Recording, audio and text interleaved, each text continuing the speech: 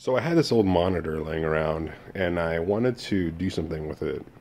And so I had the idea to turn it into a digital picture frame. I was looking online, I couldn't figure out any tutorials or any simple means of doing it. People recommended getting a Raspberry Pi, connecting that to it, but that was just too difficult and tedious. I just wanted a really simple way. And so since I couldn't find one, I figured it out myself, and now I'm trying it, and I'm going to share it. I'm going to share it.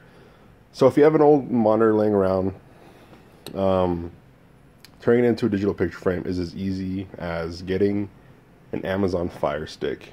If your monitor has HDMI capabilities, you can get your Amazon Fire Stick, and like I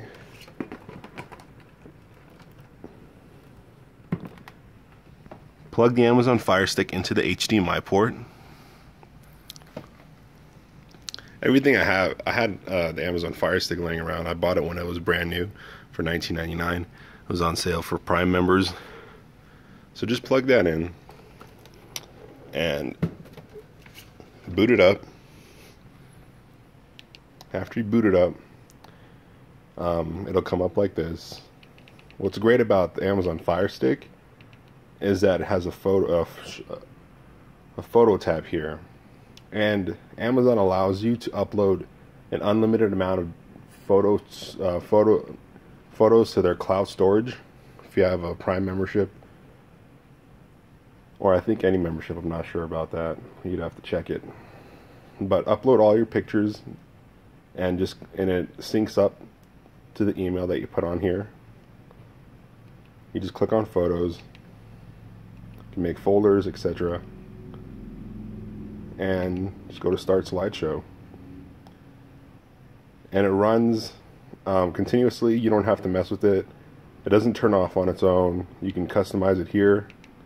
I usually keep it on mosaic and slow, and I keep it on shuffle,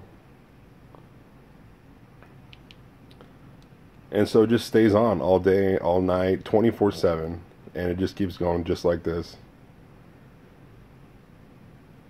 And what I'm going to eventually do is I'm going to build a frame, a wooden frame.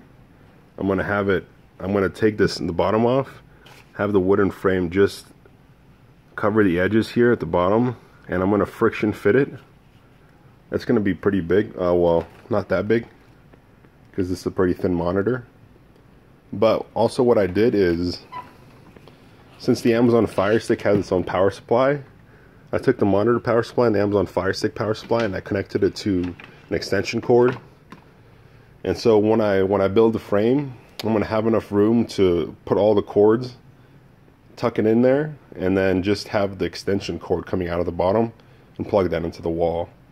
So that way I don't have to like solder the Amazon Fire power into the monitor like I saw other people doing, just making it too complicated.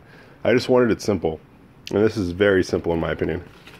It took me less than 5 minutes to get it set up, and I definitely like the way it looks. Alright, that's it. Hope this helped somebody. Hope this helped you guys out.